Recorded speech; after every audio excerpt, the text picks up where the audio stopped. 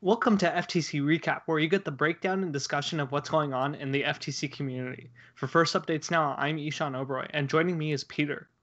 Hi. We'd like to welcome our guest, Jackson Isenberg, who is a contributor for FTCLib. If you got any questions for him throughout the show, make sure to tag at First Updates Now in the chat, and we'll be sure to get to them.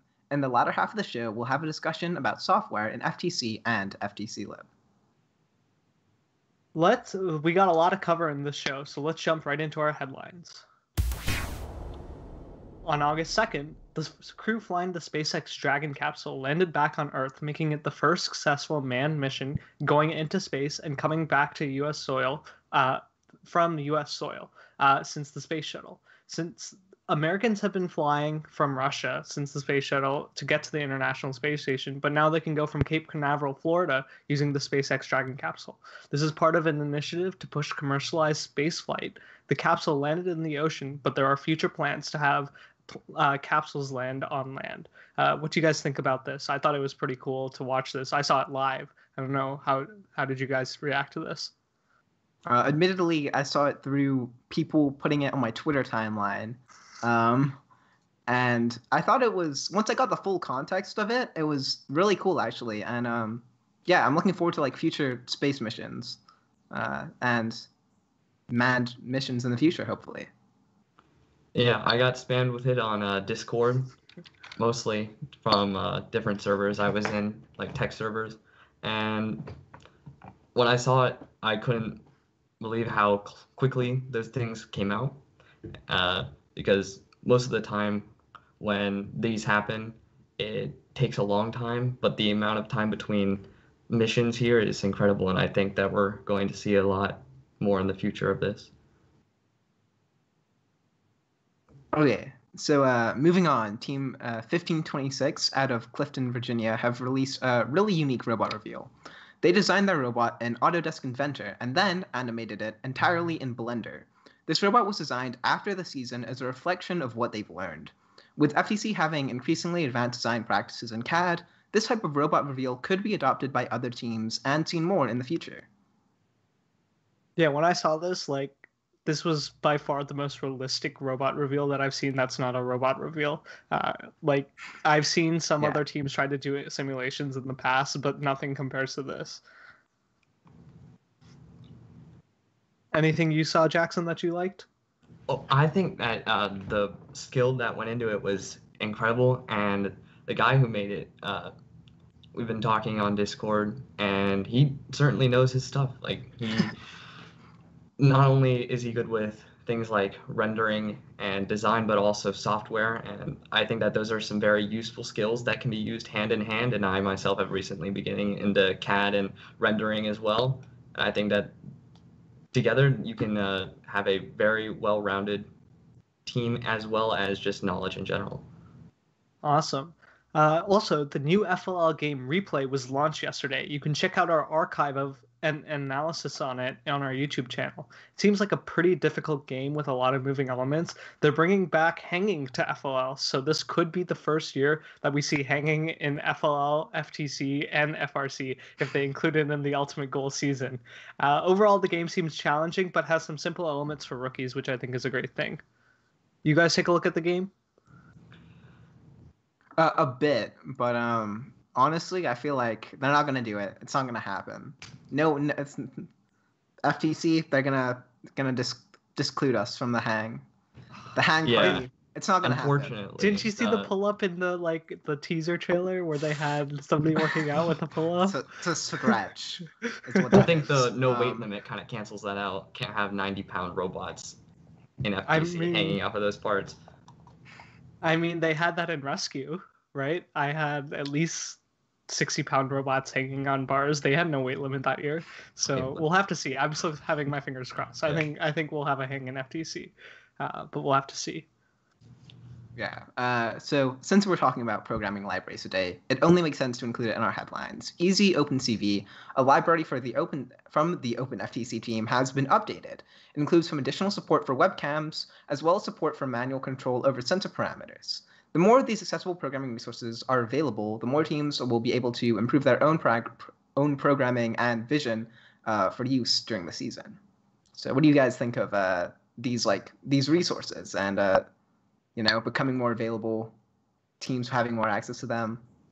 Yeah, I think our team at least has been using a version of OpenCV for the past 3 or 4 years, and it being more accessible, and especially a lot of what Easy OpenCV has been doing is targeting rookie teams to make it easier to import the library and easier to use.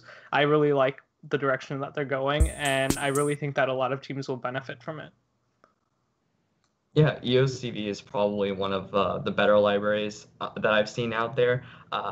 My team has used it for, I think we just started using it this year, some of the teams that I mentor. And honestly, I think that the features it has and the way that it connects OpenCV so easily to the FTC software and makes it easier for teams to grab access to the phone camera or webcam, grab the images and process them so quickly. I think that this is probably one of the greater developments I've seen out there.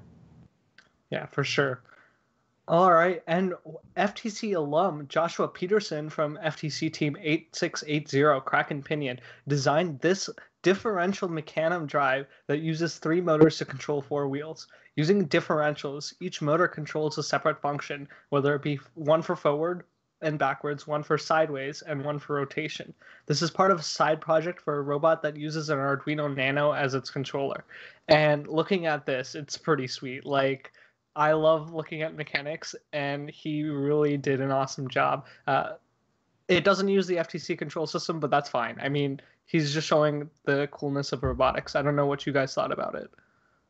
I thought it was amazing. I thought it was really cool, and I had some contact with him while he was making this, and it was really interesting. He started with the Lego differentials, so he was trying to buy a ton, and then he just realized it was easier to 3D print his own.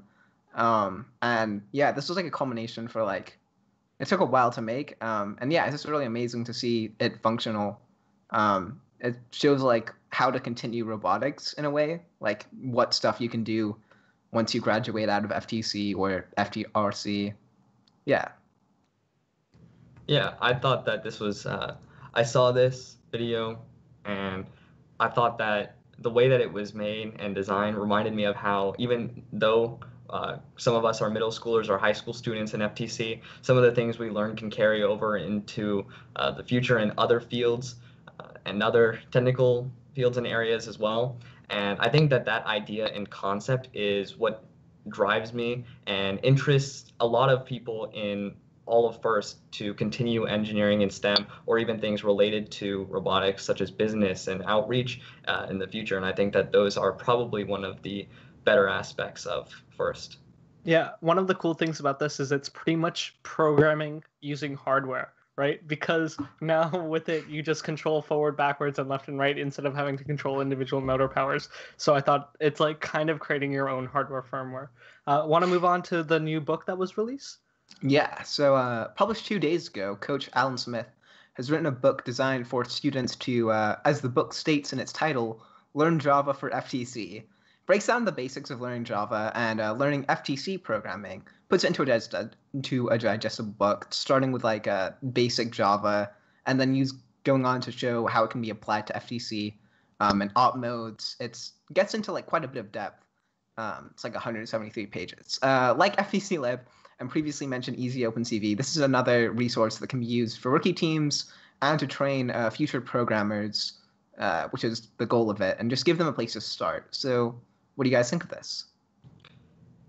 I thought it was pretty cool. One of the first books I read when going into FTC was, I think it was Secrets, Tips, and Tricks by a team in New Jersey. Almost everybody, a lot of people have read that book. And so it's cool to see more FTC books being released.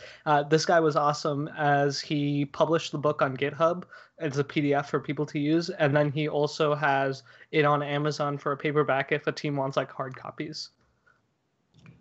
Yeah, I think that resources that take all of these aspects, concepts, and things that you can do with programming and software and FTC and bring them into one consolidated resource is extremely important in FTC. That's one of the reasons why FTCLib was created in the first place, was because of all the variety and things that are out there that you can use.